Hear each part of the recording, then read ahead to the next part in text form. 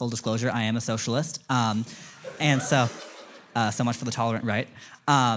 So my question is about... You're here, right? I mean, like... we'll treat you well, don't worry.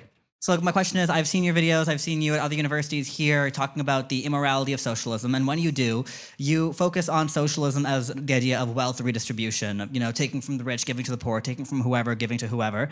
But I think that ignores and that misses the point of what many socialists, myself and many of my comrades, see socialism as being, setting aside any notions of wealth redistribution, someone already asked about that. What is so immoral about believing that a worker is entitled to the full value of their labor? So if you're asking whether I'm okay with, for example, private sector unions, workers get together and they go to the owner and they say, we want more of the profit margin. Sure, as long as you're not kneecapping somebody, right? But if you kneecap somebody, then I don't approve of your means anymore. If you're asking me if a bunch of workers decide to get together and form a joint stock corporation, of course, that's how most corporations are formed. Most LLCs are formed this way. It's a couple of guys who get together, band their labor together. It's like two guys. And then after it grows, they decide to hire other people. So we need to be very specific. When you talk about the ownership of the means of production, are you talking about my version, because that's called capitalism, or are you talking about where the government owns the means of production or crams down on voluntary associations' rules as to the means of production?